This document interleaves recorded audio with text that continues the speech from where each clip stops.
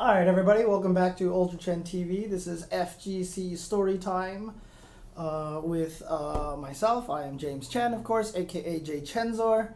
I'm just talking about a little bit about East Coast versus West Coast rivalry, because tomorrow on ESL, and understand, I'm doing this of my own accord, okay? I came up with this idea myself. ESL didn't talk to me about any of this, but ESL is doing a starting King of the Hill Season 3 starting tomorrow, and it is going to be East Coast versus West Coast. They're flying East Coast players out here to play against the West Coast. So I kind of wanted to talk about this East Coast West Coast rivalry. I just went over the history of Eddie Lee coming to B4 and the Bang the Machine Japan tournament and such, and a lot of that drama that went on. But now let's talk about the year of B5. So B5, around this time, this is when MVC2 really started getting to the point. I mean, like, the early footage of it is really funny because, actually, you know what? I was going to pull that up. Hang on a second. Let me see if I can find it. Oh, no, I remember I tried to pull it up, but it wasn't a very good copy of it. It would, like, get choppy towards the end and stuff like that. But this is basically around 2001 now. So this is 2001 around B5 time. So B5 is around 2001.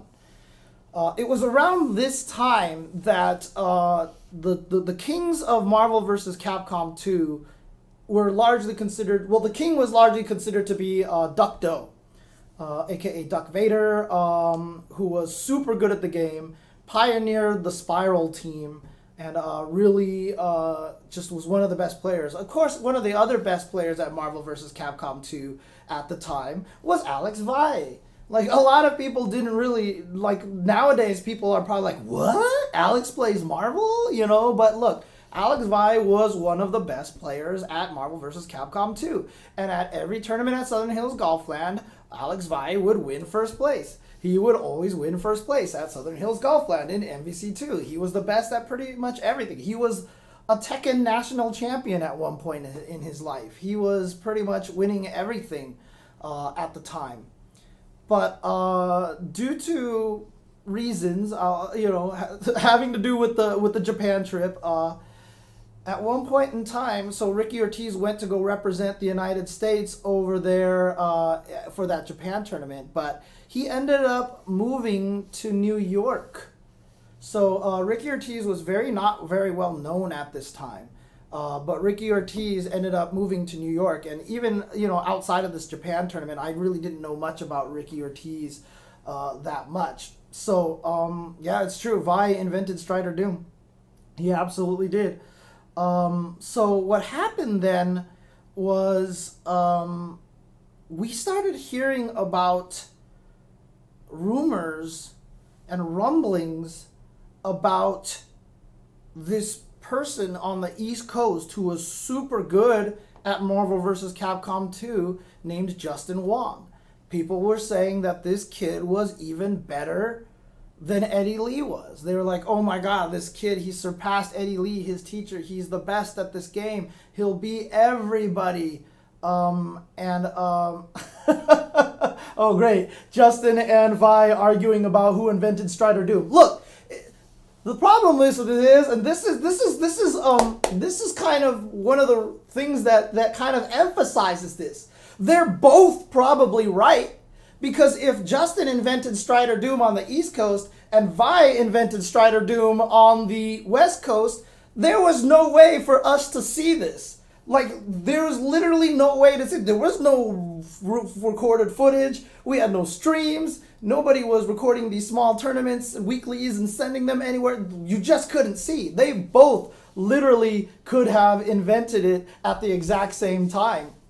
But Justin Wong at this time was rumored to be this kid who was super good, and everyone was like, oh, Justin Wong will beat everyone, including Vi, including Duck, including all these people like this. And everybody was like, nah, you're crazy, East Coast free, because after B4, and Eddie Lee didn't do so well, he was East Coast best. I mean, by not doing so well, I mean placing like 4th in a completely hostile environment in like 3 games and winning Marvel vs. Capcom 1. If that's not doing well, that's the extent of not doing well, right? So here we go. We started hearing rumblings about this Justin Wong. Now, before B5 happened, oh God, that's such a confusing sentence. Prior to B5 happening, I believe it was prior to B5 happening. So this might have been late 2000 or early 2001. I'm not sure. But Ricky Ortiz came over to a Southern Hills Golfland tournament in Southern California and was considered the East Coast enemy. That's right, Ricky Ortiz was an East Coast player when she came out for this event. So at the time, she had been training MVC2 along with Justin Wong, along with all those other guys. And when she came to the Southern Hills Golfland tournament, Ricky was considered East Coast. She was the enemy. She was the rival. And she came into this tournament, and we were like, oh, this will be free because she's not even the best, right? Justin's the best, whatever. We're going to win this one for free. And what ended up happening is she came in, and sure enough, grand finals came down to Ricky Ortiz versus Alex Valle. And they played against each other, and Ricky Ortiz won. Ricky Ortiz beat Alex Valle in, for me, one of the most memorable tournaments because everybody on the West Coast got hella mad about this event because Ricky won it largely because West Coast was all rushed down, but East Coast was very defensive. And so what Ricky ended up doing was using Storm and going lightning attack off the screen. And then all you'd hear was, ha, ha, ha, ha, ha, ha, ha, ha, ha, ha, ha, quickly land, super jump, lightning attack. Building meter the entire time and just playing this very defensive style, and people were getting so angry about this. Everyone on the West Coast was like, what is this lame? Oh my God, you are. And like, Ricky ended up winning, and Ricky wasn't even the best on the East Coast. And so everyone was like, what's going on? And that was when the crack first started forming. That's when the cracks started forming here in this supposed West Coast dominance at this point in time. And Ricky ended up winning that. And then what happened was, obviously the rumors of Justin Wong persisted after that. We're like, oh, okay, how is this going to go? Like, what's going to happen once we actually get to the actual, like, grand championships? And sure enough, that year we ran B5. So B5 happened, and grand finals, sure enough, came down to Justin Wong. This is the first time we had ever seen him play. And Justin was beating up everybody. He was blowing up everybody, and he was doing it with his Storm, Sentinel, and Cammy team, if I'm not mistaken. If you're still in the chat, Justin, please let me know. Please let me know. Oh, I did not go to the trifecta. Okay, I guess I missed one event there. But I'm pretty sure Justin was using Storm, Sentinel, Cammy at the time. Oh, that's right. Yeah, you guys played in ECC6, you versus Rick, Midwest Championships. It was you versus Valle. That's right. Okay, so Justin beat Valle at the Midwest Championships, kind of adding to that. And then B5, it was actually Duck versus Justin Wong for grand finals. It was Mag, Cable Cammy, and Storm Sentinel Cammy. Yeah. At the time, Cammy was a godlike assist because while she was uppercutting, she was completely invulnerable. So she was super good for that reason, but eventually kind of got replaced by Commando and other stronger teams. And Mek Shen asks, wants to post a link. I found a link to the grand finals of B5 on YouTube, but as I was playing through it, it started chopping towards the end, and it lost all of its quality, so it wasn't very good towards the end. Otherwise, I would want to show that video on there. If you have a version of the link that does not have that problem, let me know. But Combo Fiend was just starting. Combo Fiend was just starting around this time. It was really, I feel like Evo 2002 where Combo Fiend kind of broke through. But Justin Wong did get to grand finals with Ducto. This was the first time that West Coast Best Duck was going up against Justin Wong, East Coast Best. So everybody was super hype about this match. And everyone, and this again took place in Folsom Arcade. Again, a very West Coast heavy crowd cheering against Justin Wong. But Justin Wong ended up taking grand finals. Like I said, I wish yeah. Trust me, Justin. I watched some of that footage, and yeah, it's shockingly slow. Like Marvel 2, like back then looked fast. Now I watch it, it's like, holy crap, this looks really slow. But yes, if you guys do, you can probably find the footage on Zach D's archive. So go look up Zach D's archive. I'm sure someone could post up a link to the archive here. You should be able to find that grand finals match there properly. Maybe even, I wonder if he put it on his YouTube or not. I'm not sure. But in any case, Justin ended up taking B5, and that was really, in my opinion, kind of the start of when things kind of started shifting. Because the era of Justin Wong, that's basically when the era of Justin Wong started to begin. Because he was able to take B5, and from there, then it was the, 3 years, 4 years stretch that Justin never lost a Marvel tournament. Starting before that, all the way till after that. Like, Justin got first place in every Marvel vs. Capcom 2 footage, every Marvel vs. Capcom 2 tournament ever until Sanford Kelly was finally ever to defeat him. Yeah, and Justin's talking about that. He was 15 years old when he went to California.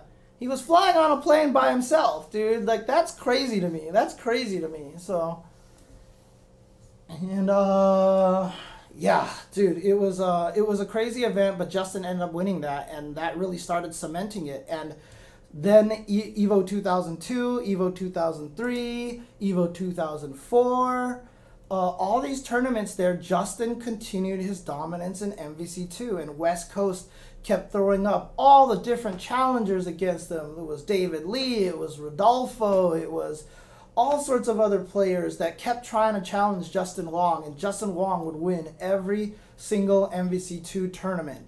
And at the time, MVC2 was kind of the biggest game, so this was a big deal. The other big game was Street Fighter 3, and we all know Justin was probably the best in that game as well, because he got, in the Pomona Evo, he got to losers finals against Daigo, where the Daigo parry happened, right?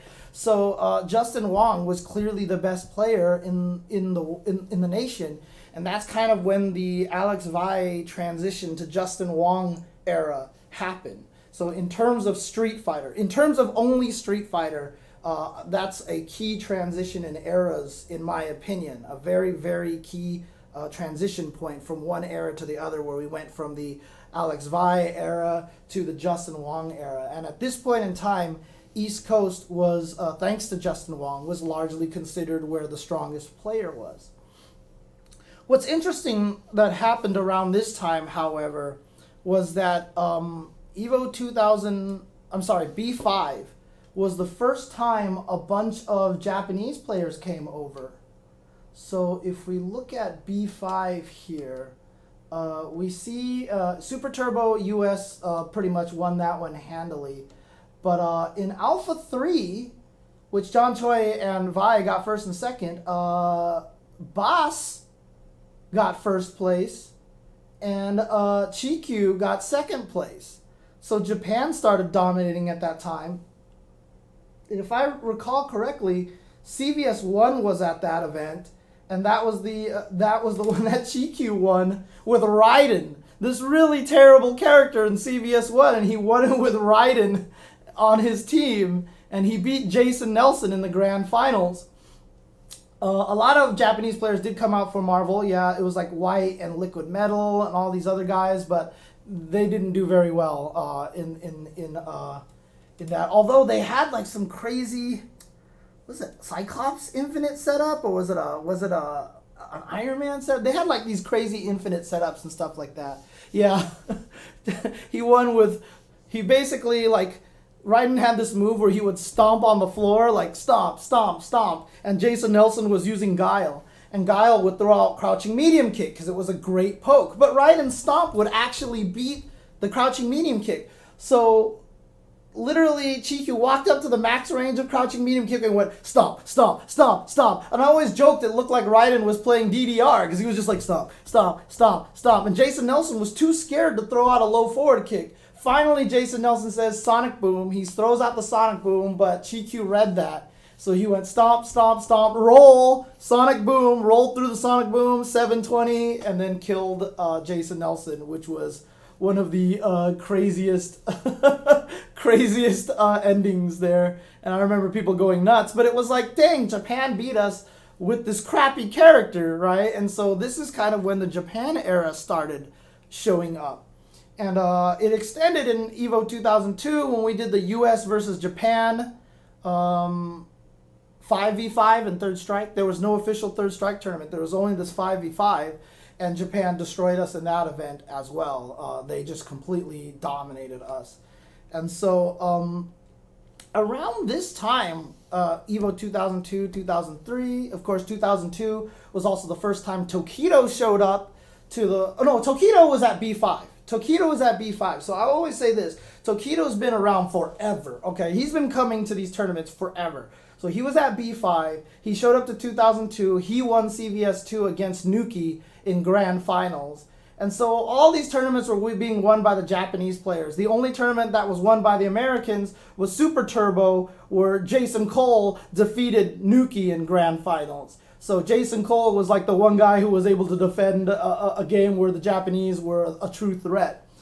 And so around this time, once we got to about EVO 2002, 3, 4, 5, 6, 7, 8, it really kind of started becoming this US versus Japan thing.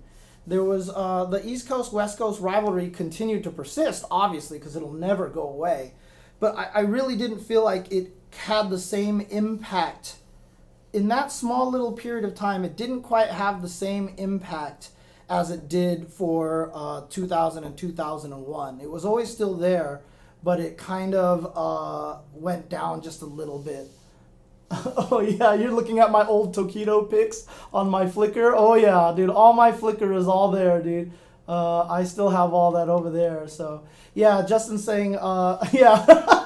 Justin says, East Coast, West Coast rivalry only existed in Street Fighter because East Coast ran Marvel for free. Look, the 5 best players, the 5 gods of Marvel 2, all existed on the East Coast, okay? It was Justin Wong, Sanford Kelly, IFC Yipes, Demon Hyo, and I think at the time it was Smooth Viper, right? Those were considered the 5 gods of Marvel 2, if I'm not mistaken. And yeah, sure enough, East Coast ran Marvel. For sure, East Coast ran Marvel. But, you know, during this little break here, all that stuff was happening. And then, you know, the FGC kind of had the, quote, dark days, you know, the dark days. But it's really the dark days for Capcom fighters, for Street Fighter. You know, Tekken, Guilty Gear, all those games were still alive and well and everything like that. But just in general, EVO attendance in 2008, I felt like was one of the first times it felt like it went down in attendance. I don't have any empirical numbers to prove that. That's just a being there, judging by the crowd kind of feel. EVO 2008, still to this day, I will always remember as like the saddest EVO. Not because EVO was bad, but because it was at this terrible venue. The Tropicana was awful, and it just wasn't as packed. And I still distinctly remember in 2008 staring at EVO thinking to myself, man, this is probably the end of the run. This is probably it. Fighting game community is probably done. From this point out, it's going to be downhill because we're not getting any new players. Oh yeah, Duck is considered one of the gods for sure as well. Yeah, so according to Justin. But yeah, this is kind of the downturn for the FGC. But at 2008, there was a beta arcade cabinet in the little circle in the back for this game called Street Fighter 4.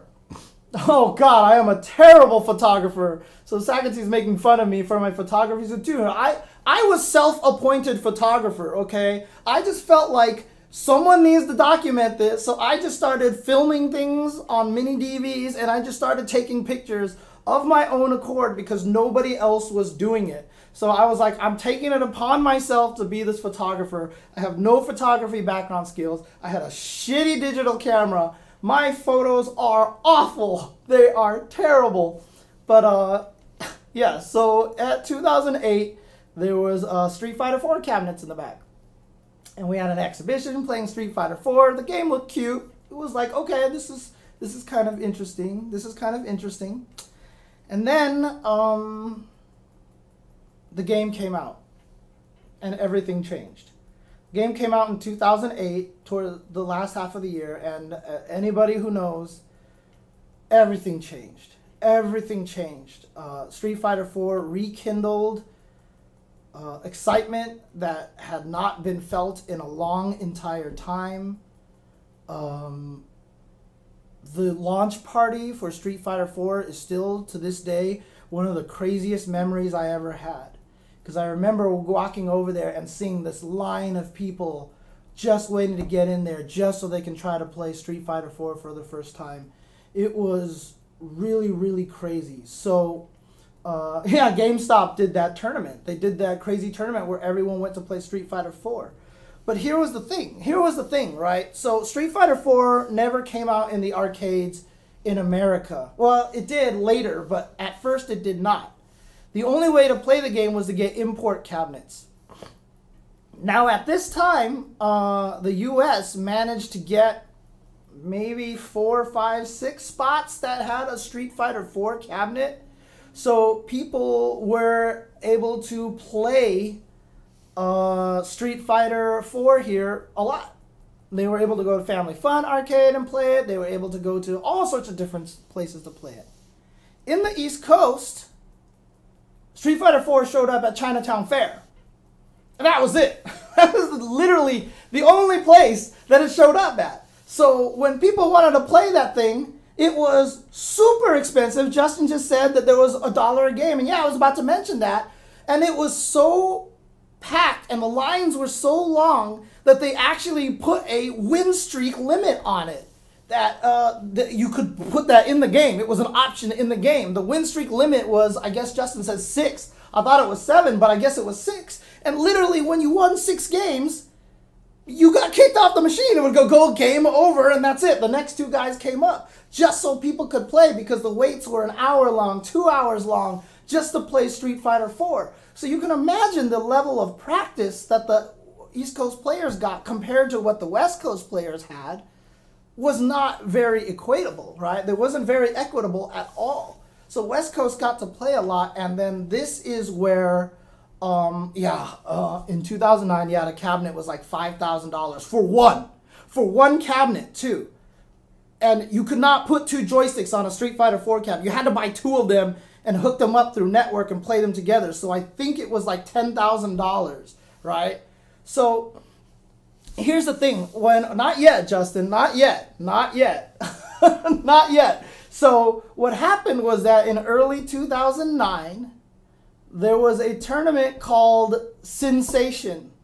There was a tournament called Sinsation. And at the time, 2 of our best players from the West Coast, a boy named Peter Rosas, a.k.a. Combo Fiend, and, Gilly bought his own machine and just had it in his house. I went to his place one time and literally was playing an arcade cabinet Street Fighter 4 in his apartment. It was the most ridiculous thing. I remember trying to learn how to do FADC combos there too, because I was like, whoa, this is so complicated. And I was trying to learn FADC combos. Any case, Peter Combo Fiend Rosas and a player by the name of Ryan Gutierrez, aka Gutex, traveled over to the East Coast. I believe that Mike Ross went there as well. I'm not sure. I can't remember now. But they ended up going there playing a tournament. There was also some exhibitions going on over there, and because the West Coast had a lot of practice. Now, Gutex was a strong player in Third Strike already. So Gutex was grinding away at that Street Fighter 4. And so there was a singles tournament there as well as some exhibition matches over there. The exhibition matches were going to be Marn, who was East Coast, because Marn was living in New York at the time. Marn versus Gutex. That was going to be a 1st to 7. And Combo Fiend versus Justin Wong, which was also going to be a 1st to 7. Those two exhibitions took place. Gutex defeated Marn 7 to 1. Combo Fiend defeated Justin Wong 7 to 4. So all of a sudden now, Justin Wong, who's always been the greatest player, lost 7 to 4 to Combo Fiend. And everybody was like, holy crap, holy crap. Yeah, we are, West Coast is the best. Then the tournament happened. And let me tell you right now, let me read off the top 4. Oh, let me read off the top 6 for Street Fighter 4. Tied in 5th place. Was this a single elimination tournament? They have it listed really strangely, but in a single elimination tournament, wait, UB? Dude, this record that I have here actually says Combo Fiend 174. Hang on a second, hang on a second, hang on a second. Like literally that's what it says here in this page that I have open. What was the score, Justin? What was the score? What was the score, Justin? What was the score? Come on, come on, come on. Nobody corrected this thread? Nobody corrected this thread at all? So Justin says it was 7 for him. So Justin says that he won 7 to 4 over... Why is no one correcting this thread? I mean, I can show you right here, dude. I can show you. Let me just show you guys right here what I have, okay? Where is this? Dude, here we go. See, it says SF4 results. Marn over Gutex, 7-1. Combo Fiend, Justin Wong, Combo Fiend wins 7-4. That's what I have here in this page. I'm not making this up. I'm not making this up, okay? I'm not like trying to be false. I did my research here, okay? I did my research. This is an old post. This is an old post. So, I guess we'll have to... Okay, well, look. Justin is in the chat. He says he won. So I'll have it so that... I will have it so that Justin won 7-4. Okay? So there we go. Well, in any case, what happened was in the actual tournament... here... tied for 5th place was Combo Fiend and Marn. 4th place was Andre. We remember Andre, right? With his M. Bison. He was super, super good. 3rd place was Justin Wong. 3rd place was Justin Wong. Oh, here we go. Justin's got the footage. Justin Wong has got the footage. All right, let's take a look at this here. Combo Fiend versus Justin Wong. Let's do this, shall we? Justin Wong has the footage here. Justin against Combo Fiend. Sensation.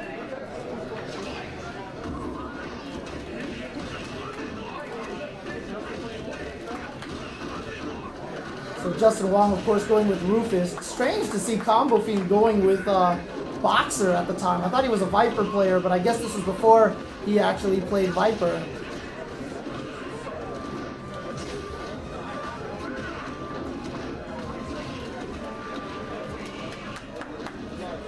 Justin Wong going in. So Justin Wong is giving us visual evidence here of his 7-4 win over Combo Fiend.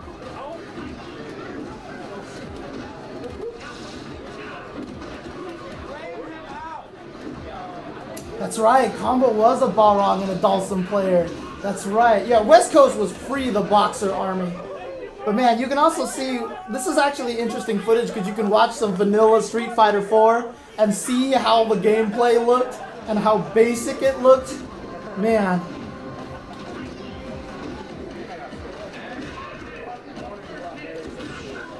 Dude, that was East Coast style, man. That was East Coast style. Dude, and the damage in this one was so high. Like, if Combo Fiend ever manages to land Headbutt into Ultra, watch how much damage it does, dude. It's ridiculous. Oh, here we go. Oh, wait, no, he dropped it. Oh, Combo Fiend, the master. Oh, you're dead. Yeah, free. Look at that Ultra damage. Look at that Ultra damage. Ouch! God, it's just never been like that again. Oh, the pop-off from Justin Wong. Okay, there we go. There we go. The Justin Wong pop-off. Okay, we have an edit. We have edit.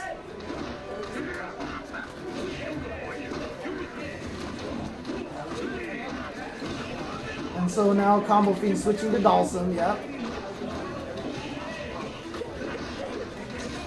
And yeah, Dhalsim, he was pretty much, man, I remember the first time we discovered, like, someone showed me Yoga Sniper, I was like, oh my god, that's so cheap!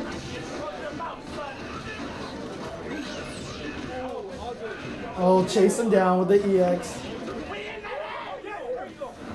That's 100% Marn, dude. That's 100% Marn that I heard that. Yeah, Justin's like, out of here, out of here.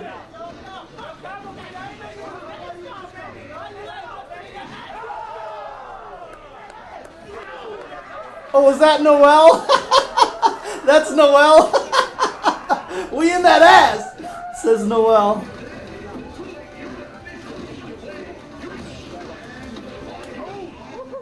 You can see, even back then, this match kind of sucked for Dhalsim. Oh, ooh. No, missed the juggle.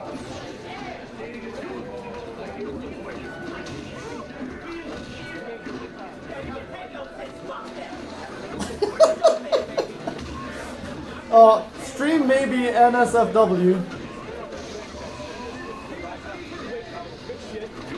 Oh, that was sick. Oh, but that only hit once because it faded away. Oh, look at this. The anti-air from Combo Fiend. Oh, the mix-ups. The mix-ups.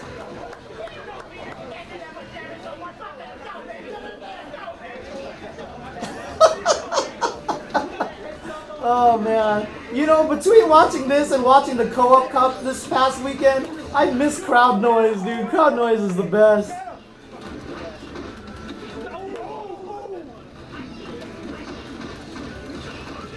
Man, Justin, your Rufus looks the same after all those years. Oh yeah, that was Noel. That time I heard for sure. Oh, the chase down into the super, the pop-off. Justin with the pop-off. I don't think this is going to be the whole thing. Yeah, that's it. Those are just those two matches. Okay, so those are just those two matches there. So I don't know if that actually means anything here. I don't know if that means anything, to be honest. Justin, you gave us an edited clip here with just showing your 2 of 7 wins. That's all you did, man. That's all you did. So that's the end of the video. That's the end of the video. Man, I don't know, Justin. I don't know, Justin. I don't know if I can trust you. I don't know if I can trust you. No, but look, regardless, the main thing that I wanted to bring up here is that in the singles tournament, tied for 5th place was Combo Fiend and Marn. Andre, aka Jago, Twisted Jago, got 4th place. 3rd place went to Justin Wong. Grand finals was between Gutex and a guy who went by the nickname of I Love You Joe, who is now known as Li Joe. And the grand final. So here, let's take a look at some of this other footage, which has not been doctored. Justin Wong. Let's take a look at some other footage here.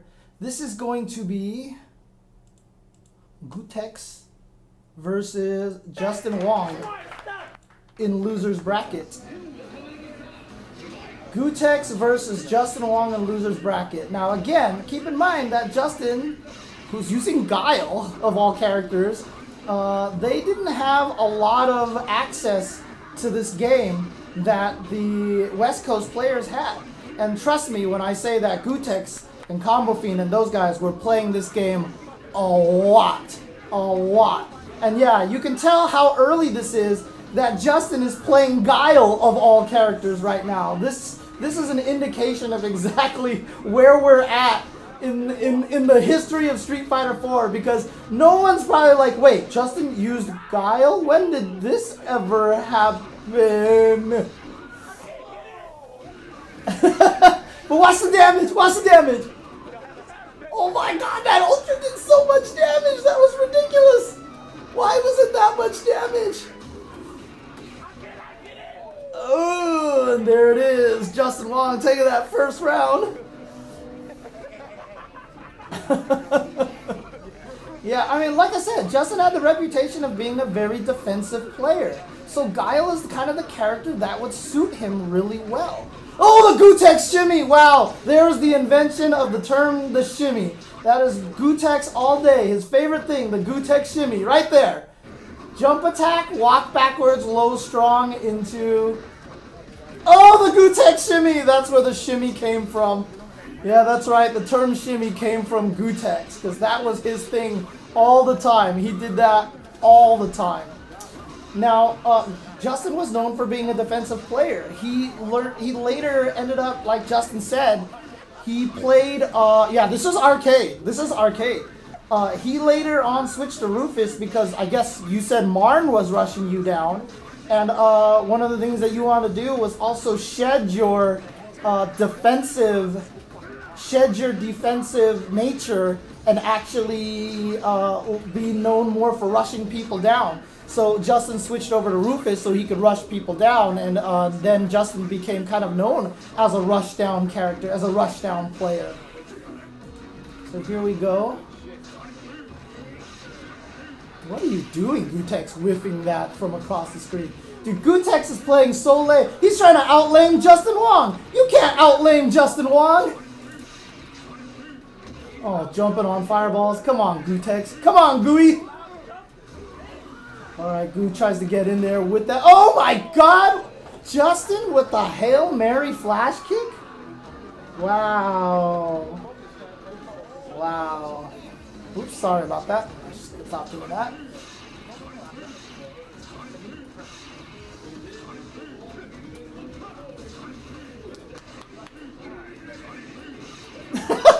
Justin is like, wow.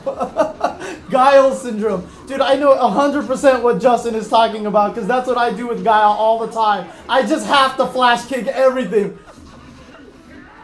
Oh, but look at this. Look how much. He's still on a perfect over Gutex here. Alright, gets a throw. Look at this. Look at this. Justin playing Justin style. Just sitting back there. Oh, I love it. I love it. I missed this, Justin. I saw it again once you started playing Elena, Justin, and I missed it so much.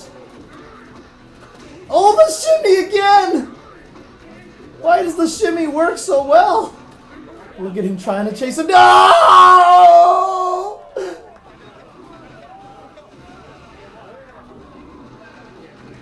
Oh, wow, he just backed up.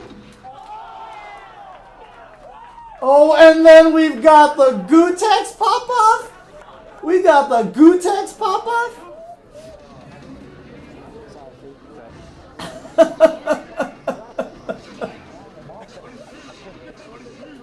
Gutex with the comeback.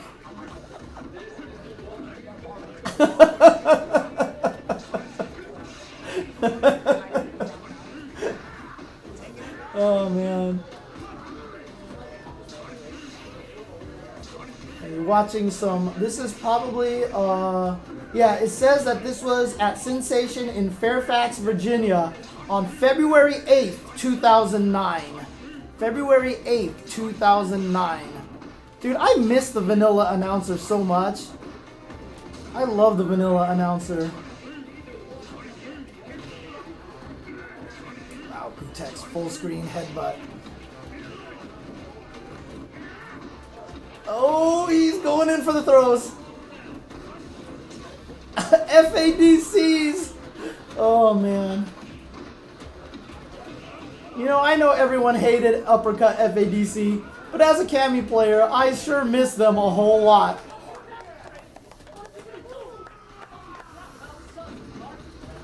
To the vanilla announcer was so good.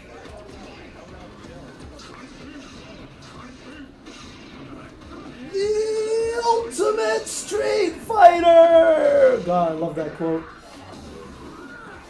When am I doing indestructible? Maybe at the end. I don't want to chase the audience away just yet, okay? Yeah, and sorry, I'm just kind of... Oh, man. Oh, he saves the... Oh, he doesn't have the Ultra just yet. Gutex using all that meter to get in. Nice throw from Justin. Sorry, I can't help it. Like, I just commentate because that's just what I do. But I just want to enjoy this and enjoy the crowd footage as well, the crowd noise as well. Nice, nice neutral jump. Oh man, we know how much damage that Balrog can do. Oh, he's in. Gotta be careful of that headbutt into Ultra again. Oh, he gets through with the armor, but then the clutch flash kick. Another YOLO. Oh, he had the FADC to save himself. There you go.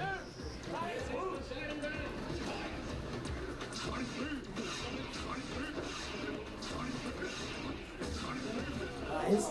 Look at this zoning from Justin. You know what's funny about this, though?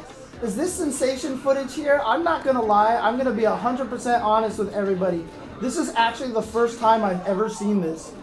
I don't think I've ever watched this before. So this is super fascinating to me. Oh my god! Online tactics from Justin Wong! Oh. Man, the YOLO flash kicks, and there it is. Gutex ends up taking that. He would go up into grand finals against... Sinsation. And these are all recorded, of course, by hthe Win from the East Coast. He was another content person who recorded a lot of videos. Shoutouts to hthe. But this is Gutex now versus I Love You Joe, aka this is Li Joe, or Li Joe, I should say. So this is grand finals here. The Gutex shimmy, it works again. Why? Why is everyone standing up and throw teching? We were not good at crouch techs just yet. So again, this is grand finals between these guys. Hey, camera guy, calm down. Calm down. Oh my god. Oh my god.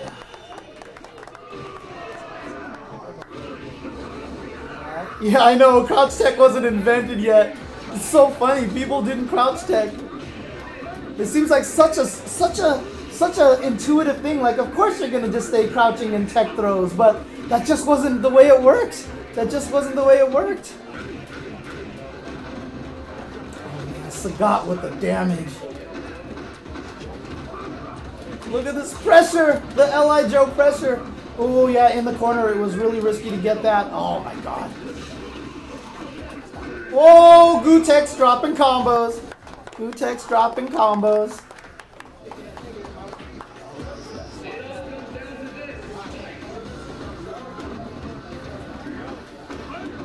This might have been the footage in I Got Next, actually. I think it is. I believe it is. Yeah, this is the game that, like, just damage. This is the one time me and PR Rog just played vanilla randomly one day, and it was like there was so much damage. We were having such a good time with it. Oh no, Joe, no, you dropped your combo again. Joe, please. Oh my god, really, Joe? You're gonna miss a punish like that?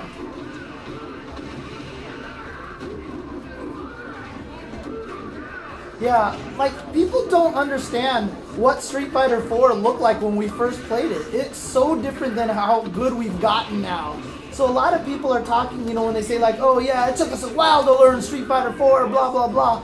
The only reason why we can figure out Street Fighter so fast, Street Fighter 5 so fast. Oh? Oh, dude, look at that. Joe still as cut as... Oh, but he has hair! Joe has hair!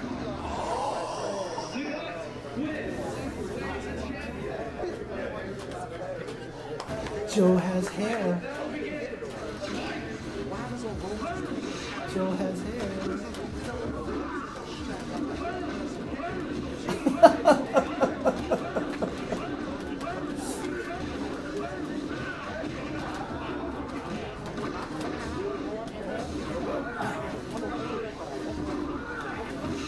Oh man.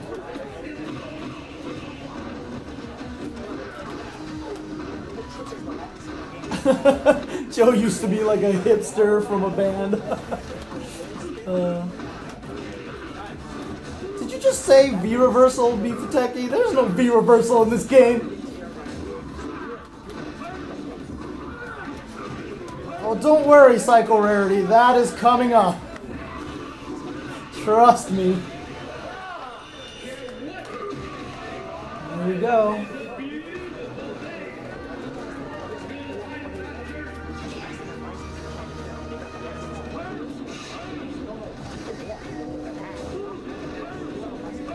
IV reversal, yeah, exactly. Oh man. Nice. Gets the uppercut in there. Oh my god! If he had just delayed that jump attack a little bit, he might have gotten a full ground punish. Nice use of focus attacks. Oh, the shimmy again! Why does that work so well, Gutex? He relied on that so much. Look at that, he went for it again. Like, literally, that was like the Gutex thing to do. Why did you just not Ultra, Joe? Joe, why did you just not Ultra? You're giving Gutex the chance for a comeback. Oh, he had the desperation Gutex throw. And then just do the EX headbutt. Holy crap. Oh, the reason why everyone was able to learn Street Fighter V so fast, someone points out that I didn't finish my comment because I saw Joe with hair. The reason why is because what we learned in Street Fighter 4 and how we got good at Street Fighter 4 was different than how we've gotten good at any other fighting game before. Every fighting game before this had been about emotions, playing what feels right, understanding all that stuff. But the era of scientist players really started to take over at this time. In fact, I was just talking to Edma about this recently. Edma, who was just visiting recently, I saw him like last week. I was talking to him about this, and Edma on the West Coast was one of the first players to start the transition into science players. He was one of the first players who showed up and was like, look, frame data is important.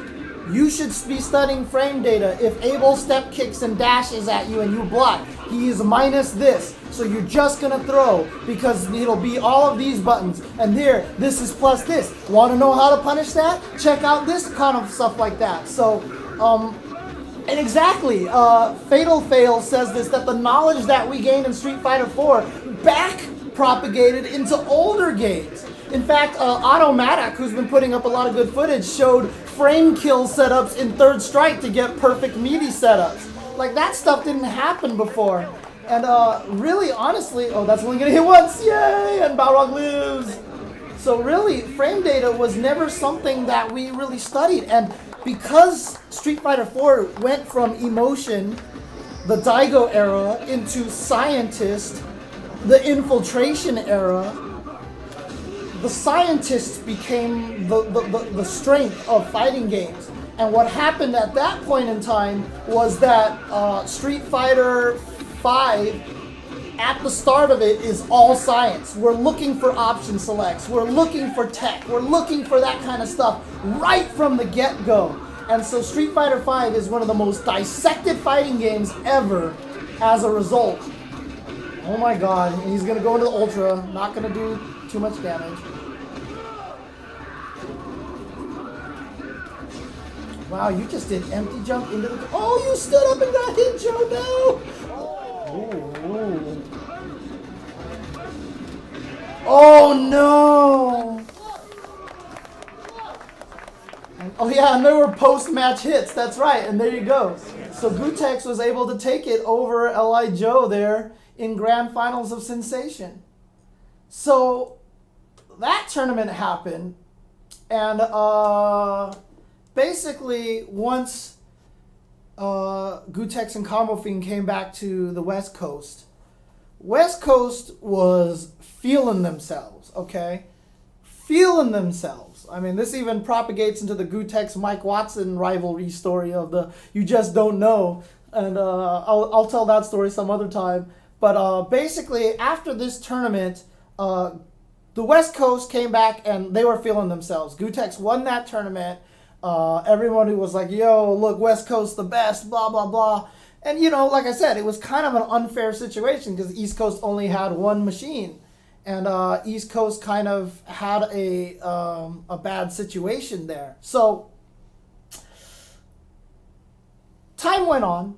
And in the West Coast, really, Edma became the shining star of the West Coast. He was pretty much the best player on the West Coast. And Justin Wong started becoming the best player on the East Coast. He started dominating more as more Street Fighter 4 machines started proliferating. As he got more practice, Justin Wong started to become really, really dominant. Then EVO 2009 happened, and the resurgence of the fighting game community kind of happened at that point in time, because we did get the grand finals of Justin Wong versus Daigo Umehara, which was the sickest thing ever. And I will remind everybody that third place in that tournament was Edma. So Edma, the West Coast best, third place. Justin Wong, East Coast best, second place. Daigo Umehara, Japan's best, first place. So it was a very, very key tournament. And in one of the reasons why it was so big is because it really did show that proper balance. We even also had Eduardo for the first time showing up as VVV Scrub. Sanford Kelly made it there and showed everybody what Kami was all about. There's a Japanese player named Dan who did not use Dan, but a Japanese player named Dan made it to top 8 there as well. But it was really, really, really a great tournament match. But at the time, it was still debated whether or not Edma or Justin Wong was better. So the West Coast definitely still, at this point in time, held on to the belief that they were better than the East Coast. And in fact, it would come to bite them in the ass. And I'm going to take a quick break really quick. I'm going to get myself a drink. I'm going to take a quick break. When I come back, I'm going to talk about East Coast dunking the West Coast. So I'll be right back, guys. You do not want to miss that chapter of the story. Be right back. Oh yeah, you beat Edma Devastation. I didn't say you didn't, but a lot of people, you beat him at EVO as well. But you know, I'm just talking about from the West Coast standpoint. West Coast was still being cocky. They didn't want to accept the fact that you were better at that point in time just yet, Justin. There was still this belief that West Coast was better than East Coast. Still this false belief of that. So in any case, okay, we'll be right back. We'll be right back.